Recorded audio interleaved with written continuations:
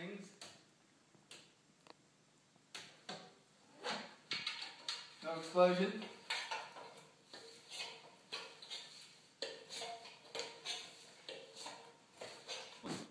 This is our switch to our battery bank. It's fully wired. Temp sensors are all ran. Everything's good to go. It's looking real pretty in there. All the connections are tight. We hit this power. It asks you if you want to go to English or English sounds good to me. There's a password. For the password, it's 141. It's always 141. But if you weren't a solar installer, you would know that. English. Enter. You sure you want English? Yes. System voltage 48. Looks good. Yes, 48. Boom. Our charge controller is now being ran off of our batteries, and it's going to be looking for the PV to come in. Now, right now the output is 50 volts, which is the nominal rating, just above the nominal rating of the 48 volt battery bank. As soon as we hit this, the PV comes in. There we are. There we go. We now have 96.6 volts coming in from the PV array. 97. It's a cloudy day, but at 12, 13, 14 amps, 15, 16 amps, we're climbing. 70 volts at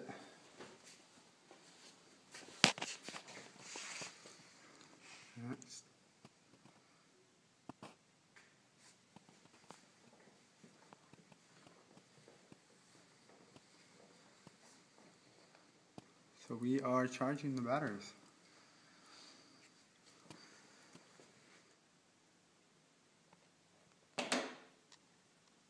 Alright, now this takes a second. There we go. It's currently off. We have 52.8 volts being fed into it, which is perfect. Here we go. And a flash. Searching for the voltage of the system.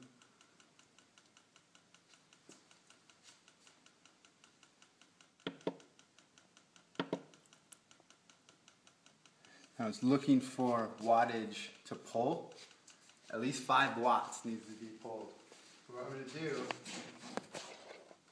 is hit this breaker.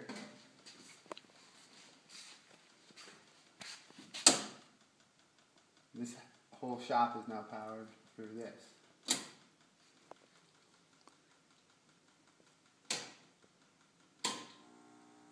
Now it found something.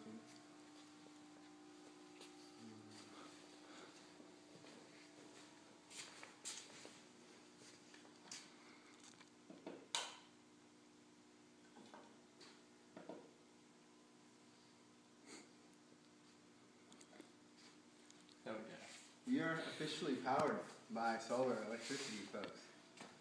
That light proves it.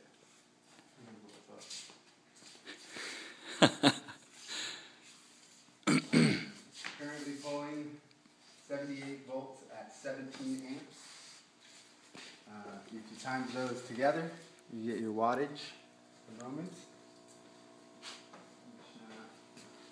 Our calculator is on the iPhone. Here we are. System is working properly. The inverter is inverting.